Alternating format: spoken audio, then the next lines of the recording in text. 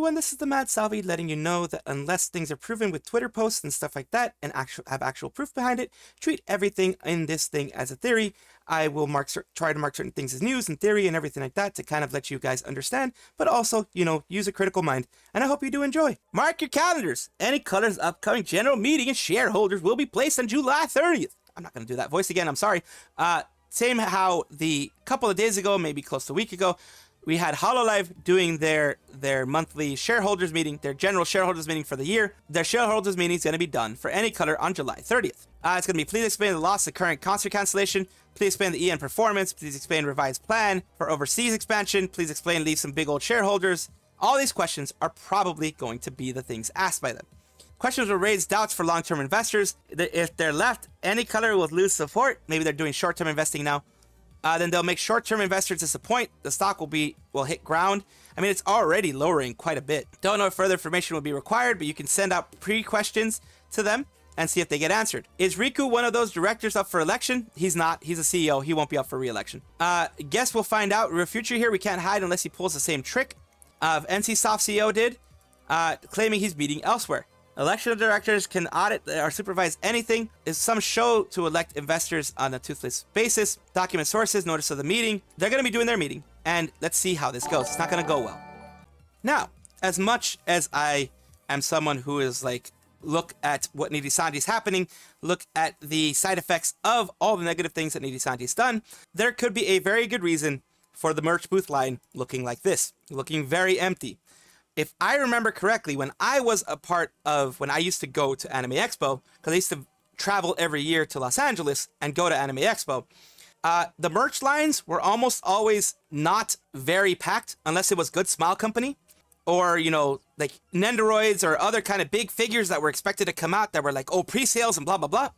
That's when they were really packed. The other ones, like, for example, this one from Nijisanji is not very packed. But even then, considering the whole situation, it is looking extremely empty. Usually you have like maybe 10 people in line for a bigger one, like maybe Hololive or, you know, Dokibird. As we know, they're going to have a lot of things being sold for merch.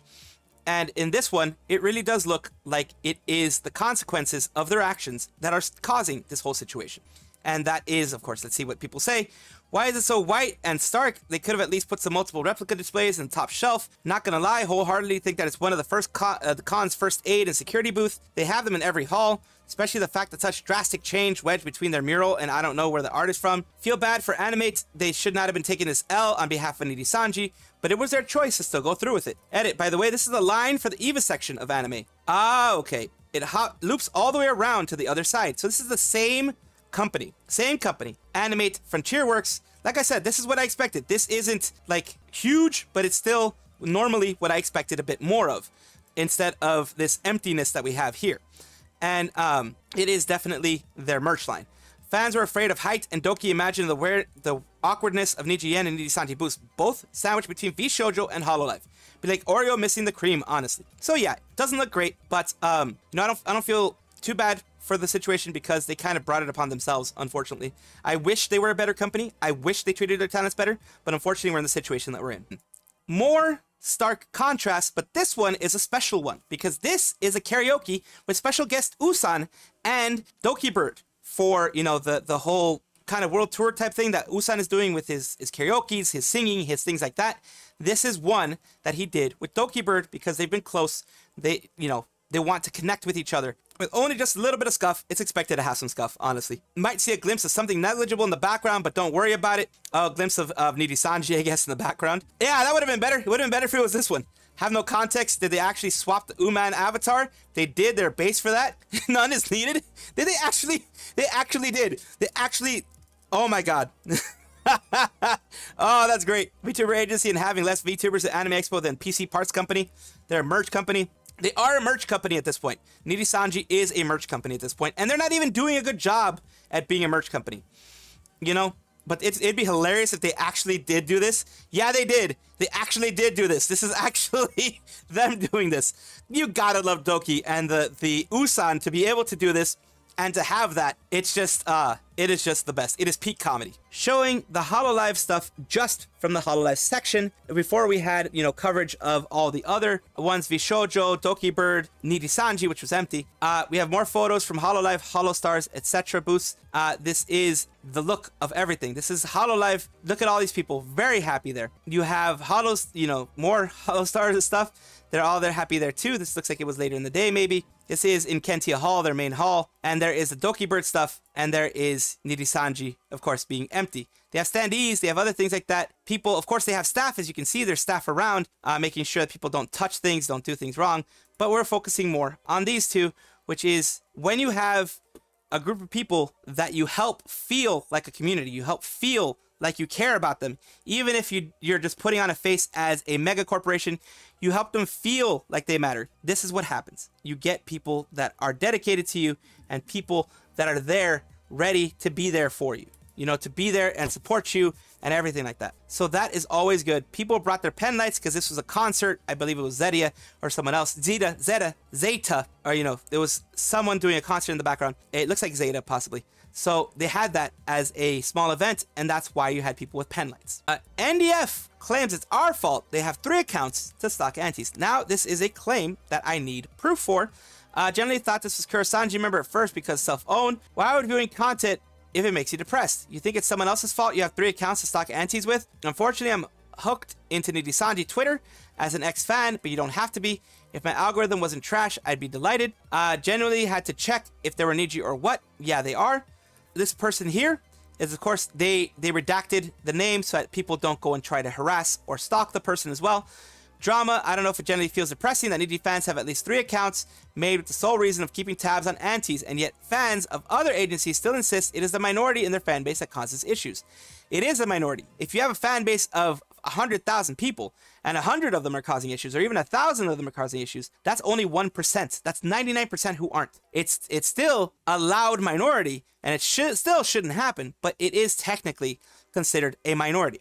We wouldn't have hundreds worth of tweets of those accounts if they would just own up. We aren't telling them to control them. We just want them to admit they effed up and give us the long due apologies. There's no need for apologies when the liver themselves aren't the ones pushing for this. You know what I mean? If the liver itself isn't pushing for harassment, then the liver themselves do not have to apologize for harassment. The logic is so convoluted, I'm not even sure what they're saying. Why would you even stalk, bro? Just block them and go on with your life. Just like have a hobby. Could understand if their algorithm wasn't constantly showing them stuff like mine is, but like going out of your way to find people, don't like keeping tabs of them. It's insane. Who the heck has 3 Twitter accounts? Even if they paid for it, it's too much really in truth. I have 2 myself back when they were small. I think I had a personal one, which I removed. I only have 1 right now. I think I used to have 2, but I only have 1 right now. Continuation of the situation with false ID. Now adding Philly into the list of a little bit of drama. So false ID was a nothing burger. They claimed that false ID was committing charity fraud because the numbers didn't add up. But you have to remember there's always a delay with numbers. Numbers can be up to 1 day delayed. They did it on Tiltify, which doesn't allow personal banking accounts to be used to receive funds, and it was a Tiltify connected directly to Gamers Outreach and directly to Summer Jam, which was the one where they're trying to get gaming stuff for people who are ill and in the hospital.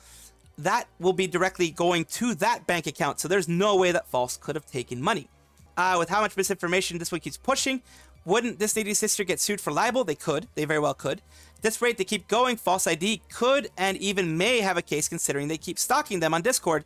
They could have them removed from Twitter, at least these posts removed from Twitter, I think. False, by the way, is very much friends with Fillion and is signed to the same talent agency, which is Mythic Talent. Also part of turning a blind eye to the scam. It's not a scam, so don't expect transparent reporting from him on this. Mythic is the home for VTubers who care deeply about saying the R slur, take the joy in collaborating with alleged groomers and MAGA lawyers, and scam creators repeatedly, I guess. False also has stolen art from Niji fans in the past, so very much dislike him and posted on his timeline without credit. So there's that too. Here's the thing with art. If you are monetizing art, that's where you have an issue. But if you are using it, like for example, if you're using it for things in your timeline, which is they posted it publicly, they don't have any real recourse because you're not monetizing it. You're not selling their art as your own. You're not actually making any standees or anything like that. You're just reporting on it, which is what False does, what I do, what Rima does, what Kyo does, what those people do. They report on it. So that still falls under fair use. Why are you guys suddenly sharing NDF and ED sister posts? Why give them the publicity and eyes? They're nobodies. You're just doing the work for them. Agreed, but also they did redact everything here, so someone would actually have to go searching hard to try to find it. Just let them drown in their own narratives and seethe. Yeah, I mean, they're already drowning in those narratives. Let them just do it. They really have nothing between this and the bagels schizo posting and drivel is crazy. Yeah, they're just doing crazy stuff. It's just I bring it to light because, you know, darkness and evil thrives in when they are not being put on the spotlight. They do thrive when the spotlight is not on them. And we'll just keep that spotlight on them as much as we can. On a positive note, Roboco-san was in the hospital. I didn't cover it because I wanted to get more news on this whole thing. They are discharged from the hospital. We'll talk about the experience later. What ended up happening was, like they mentioned here, let's go to the Hololive one that has a little bit more information.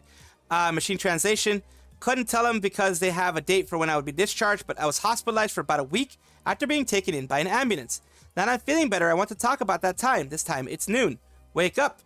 The most difficult question I get in an ambulance is, do you know what day it is today? I also feel very hot. Several days ago, she had a fever of 104 degrees Fahrenheit. That is dangerous for the human brain.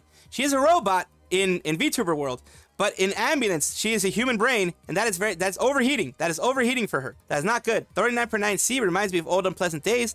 Like, I've had a fever this high, and it makes you hallucinate. It makes you see things because your brain is quite literally cooking. So it makes you hallucinate. I remember I was up to like 104.4, 105. Yeah, we had to cool that down very fast. We did everything we could to cool it down. Hospitalized for a week. Went in for an oil change. Check engine light came on. Running with the Roboco theme, yes. Isn't like the second or third time Roboco has been taken to the hospital via ambulance. I hope she's doing all right. Yeah, it seems to recall the most time. She almost passed out in the bath earlier. Hope they're not related and she finds the cause. Like, I hope that she finds the cause for what's happening. Just a little bit of update on what's happening with Roboco. This is something that I've always said. I've always been criticized. Always. And I mean, you guys can criticize me however you want, and I'm fine with that. Is that I am, you know, a Hololive sympathizer, I'm a Hololive apologist, etc. No. The big difference between Hololive and Nijisanji, in my mind, is what it's saying here. They learn from their mistakes. There is the Mano Alo incident that happened. They learned from that. They protected their talents a lot more mentally, their mental states. The Yozora Mel incident way back in the day, way back in the early days, where she got stalked by management, by an actual manager. She got stalked by one of the managers. That manager was removed. Her expenses were paid for, you know, legal expenses and other things like that by Hololive. They later changed things where no one manager has that type of control to make people stay and go and be in places that they want them to be, that type of thing. Also, making a bit of disconnect between female livers and their managers to protect them from that kind of stuff. Russia incident also got protected. The Hololive China incident, they removed the China branch and they made sure there were more protections in place to protect people like Kiryu Koko and Hachama from those type of big issues that they were happening. They have stronger protections on mods. They have more mods now. They do more protections to make sure there's not this huge place. The antis don't have as much strength as they used to. There are many problems in Hololive, just like there are many problems in Nijisanji. The difference is basically like also the 20 days without response for game perms and management. I know that's going to get fixed. It may be a while, but especially since I held them responsible for that too. I marked them as that being a negative for them too. I got criticized for that even. It's just I have to call everything out. I want to be objective in everything I do. I want to call it out because when you call it out, that gives them a chance to fix it. The issue is Nijisanji never seems to want to fix anything. Hololive goes and actually apologizes and tries to fix things. It's like, I won't defend the management, didn't respond for 20 days, but it is bad. We'll say the fact that they can complain on stream is a good standard because Nijisanji doesn't seem to let them complain on stream. Hololive, they can go and vent. Kiara vented about the 3D as well. Kiara vented about not getting her 3D concert quickly enough. There were others who vented about not getting their 3Ds quick enough. Things like that, but they get to vent on their channel. And they do not get like sudden stealth suspension for doing that on their channel. That is a good move from Hololive. That is good things, even though I have a lot of criticisms for Hololive, just like I do for Nijisanji, it is good news that they do that. And here, because we have to put it there, there's a clip of Crony mentioning that she does trust her manager. But I'm glad. Basically, she's mentioning about people liking the voice pack and, you know, the manager trusting the manager. I bet you guys like the voice pack. Oh? Look who we have here. Version 2. If I knew that I was gonna be featured for the key visual. It's okay. maybe there's gonna be another who am I kidding? But it's still nice, you know? Because I really, really want to be a part of a key visual. That's always very nice to be part of a key visuals. I'm really happy that I got featured. Yay! Yeah. I really want to be part of the key visual voice packs, and I was thinking, oh, it'd be really nice if I was featured. And yeah, thanks, Chroma. Chroma was very nice to, you know, make it happen. Yeah. So yeah, she talked to her manager, she wanted a key visual, and she actually helped make it happen. And that is good to have that type of manager, you know, camaraderie, whatever you want to call it. Manager talent camaraderie, manager talent connection, communication. That's very good. Yippee. Love. We got each other's back. It's good. Like, we may be working on different sides, but we're like rooting for each other. That's like, good. If Chroma comes up in conversations, I'd be like, nah, Chroma's not the kind of person to do that. Chroma, she's so good. So she defends her manager because her manager's actually doing things to help her. And that's the way it should be. I wish it was like that in Nijisanji. Again, don't ever do this. This is not welcome in any community. Do not go and harass an artist just because they are a fan of Nijisanji. Do not go harass fans of Nijisanji. Do not go harass fans of anybody, whether fans of Doki, Nijisanji, whoever. Why do people do this? Harass an artist who specializes in wiggle emote designs while they no longer support Niji and only just want to clear out the remaining Niji merch. So somebody spent money in my Etsy store to leave a review. Okay, I guess. Dokibird Wiggle, moving fidget toy, hard enamel. Creator supports the abusers and homophobes, I guess. What the heck? What? Who is it? Who's a phobe? Who the heck is a phobe? Last comment on the situation. I have no ill will towards any of the talents and Niji, and I'm forever grateful to the wiggles I made for them. Gave so many opportunities. I stopped supporting them after seeing how unprofessional the corp itself was, and I decided to halt all future production of Niji-related merch a while ago. For those interested in grabbing anything, the prices are permanently staying low until sold out, so I can make the production money back. But there will be no restock. As for the review itself, I'm working on getting it removed if possible, but if not, it's okay, and then I'll work extra hard to make sure any of my actual clients keep being 100% satisfied. This is your reminder to leave nice review if you buy on Etsy and you're happy with your order. It helps more than you think. It's because people legitimately don't think, seriously, how dumb do you have to be to pull off a stunt like this while also not thinking about why the seller is clearing out stock. I'm sorry to the seller for facing this harassment and to others who have been in the same boat recently. Yeah, we fight against harassers and intolerant people by harassing others and have zero tolerance. That'll show them how these people function. Source here, and the culprit is, damn, this person is just actually crazy insane. You spent money just to leave the hate review? That's something alright. So this person here, it's Flipsy. Someone mad they caught a block? Never mind, I don't feel so bad anymore. Oh god, it was Flipsy. Oh god, it was Flipsy. Flipsy, come on, man. If it was you, dear lordy, man, just chill. Thought Flipsy is a Nijisanji auntie? Of course it's effing Flipsy. Don't think any side of her. Glad people are calling this out. Too many people in the past seen to write idiots attacking livers or people who still enjoy Nijisanji as secret Niji Sisters or NDF. While most of the sub agrees that attacking people is harassment and just plain wrong, there will always be a minority of people doing it. Of course, there's always the vocal minority who are just a-holes, and I don't support that. I never have, never will. The other parts of wonderful things, she's going to be having a Malaysian Convention Animangaki 2024 on 23rd to 25th of August. Doki World Tour is still on. Doki World Tour is still happening. She's still having her special guest appearance there. Malaysia, woo! Mines Convention Center located at Selangor. Dang it. this person wasn't able to go. The fact that only big anime cons in KL have the power to attract big names like Doki. It's close to me, but the moment I hit the highway, the S feels further than expected because of traffic, of course. She's slowly cutting out of Nijisanji's mind share. I'm all for it. Yep, it started becoming her mind share, not the other stuff. And as more convention stuff related to Doki, we have the Height Company booth with Dokibird is crowded at Anime Expo, of course, because she has, you know, her moment where she's, you know, having her chat with people that are there.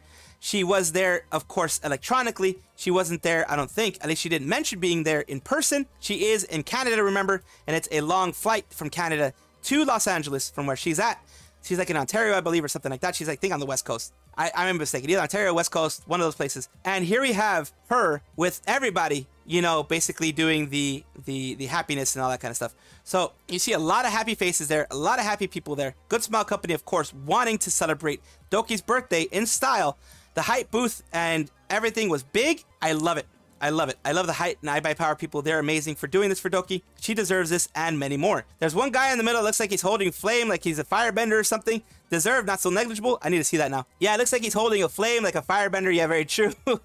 Okay, yeah. That's kind of funny. Can that crowd fit Nijisanji's booth? Yes, but they chose not to. So yeah, you know, a little bit of good times for Dokibird. A little bit of heartwarming stuff with, you know, all the Filian stuff that's been happening, all the Filian things that have been occurring. It's a big stink in the VTuber community, the whole Filian thing. I hope she gets that fixed, but I'll just say she was ignorant. She was negligent on that part. She just didn't have an idea of how that thing worked. But now let's go on to something heartwarming. It says, I have no doubt Doki wanted to make Clea happy with this achievement and being such a smile to my face. Go and give Clea congratulations. Clea is the one who I've been holding this in for so long, crying, shaking, throwing up. My Dokibird design is going to be a nendoroid. So Clea is the original designer of Dokibird, this design of Dokibird, of course, and it is now Good Smile Company, of course, done the right way, with Good Smile Company talking to Clea and Dokibird also talking to Clea for distribution rights, for commercial rights, paying them what they deserve for commercial rights, and I hope Filian does that soon as well, if at least to make the PR stuff look better for her. I'm really glad for Clea. This is their whole thing here. Of course, give them a congratulations because they worked hard on the Dokibird outfit and the Dokibird, the original Dokibird look. Deserves it. Congrats. Huge congrats. That's amazing. She's going to be so cute. So yeah, huge congratulations and a positive bit of things here. It's an iconic design now and deserves to be preserved as a nendoroid. Looking forward to our next bounty hunter nendoroid. Time to make Kamamai proud. Yeah, Kamemama. Basically the person that is the new designer. She wants to make them proud, which was the person who designed Selene. And of course, new things are going to happen and more wonderful things are going to happen. And I'm so very glad for this. This is a rumor that is to be taken with a grain of salt because it's dangerous to put rumors like this. I have been guilty of this myself in the past, of putting rumors like this and treating them as if they are canon. They're treating them as if they are actually there. Yes, their voices sound similar. But remember, there was a bunch of people who I said that Annie sounded a lot like Nyanners, and you know, other people sounded alike, and oh my god, they're doing it to copy Nyanners and to get the popularity from Nyanners and blah blah blah. So there are people who have similar sounding voices out there. Of course, she had that mistake recently where you had a still image of a Mikineko video, Mikineko OBS thing. Someone was saying it was a glitch within OBS when you're running two streams at once and the system can't run it. I cannot verify that myself because you would need actual like metadata to figure out if it was from the same PC, number one. If it was from the same IP address doing it at the same time, you have to have logs, you have to have all these types of things. So of course, take this with a grain of salt. And as someone's going to mention down here, so far it hinges on one, possibly sounding alike, but many people sound alike. Mume and Gura sound similar. And then of course you have Purpose Mimic. Also, close listening implies no. An alleged loading screen glitched at the end of the stream. However, it can easily be someone's background, or as stated, watching Mikineko stream. Not replying to chat, edited. However, she actually responded to chat twice. All in all, the proofs are flimsy. Anyone who's saying that is 100% Mikineko in one way, shape, or form is being disingenuous. It is not 100%. You can't tell without actually being there, without actually having that verified by them. The new girl is trying to mimic Rushia. Seeing Rushia was definitely the highest super chat. Mimicking someone usually is the best way to grow. Yes, and then they create their own design after that, of course. The not responding to chat is time indicative, indicates a new streamer. I can verify that myself. I didn't used to respond to chat hardly at all. Holy crap. There would be hours before I responded to chat back in the day. Now I try to keep it within at least 5 minutes max if things are going fast and I'm doing recordings and things like that, but I try to respond now. But yeah, that shows new streamer, not necessarily anything bad. Welcome back everybody to another VTuber showcase as a part of Salvi's Vtuber Corner, where I take a look at VTubers that are not getting as much recognition as they deserve. Here we have another one, D-Gen Diary, which is looks like a commentary slash 4chan reading, one kind of like how Parrot 4chan is, but of course on a smaller scale. They are a full-time VTuber. They're trying to become a full-time VTuber. They aren't one yet. They are not a YouTuber. They're just doing this type of stuff here. Let's give you an idea of what the kind of stuff that they do with a little bit of the video stuff. Here we go. Offkai. After thoughtful consideration, Offkai Expo believes that we don't need a black corpo in our expo. Slash into summer with Matra Khan and Mint Phantome at Offkai Gen 3. Matra Khan, you can bug me anytime, honey. Mint Phantome, I am here for all the... What is that? Booze. Never mind. Never mind. So yeah, they're doing it kind of like the Parrot 4chan style stuff. I'm not comparing them to anybody, but that's the kind of thing that will evoke more of what you want to know about, kind of give you an idea of the full rundown of things. They are their own person, of course, and they are doing an amazing job. This is their Twitter, djn_diary, and their actual YouTube channel, djn_diary as well. djn diary fully there. 451 subscribers, 8 videos.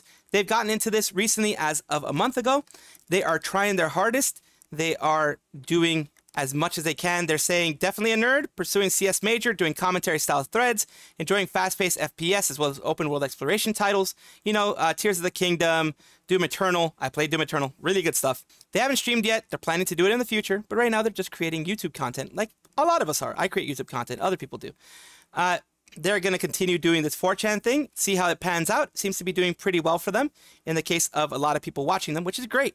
I want to help, you know, grow what they have. Give a couple of extra eyes, if you will, about this. They are always willing to collab with anyone else. They enjoy having anonymity, as I do, in being a VTuber. Being in VTubing does allow you a lot of anonymity as long as you go about it the right way. And it says, my friends don't know I spend half of my day watching 2D anime girls. I watch a lot of anime as well. They do have some big projects planned in the future.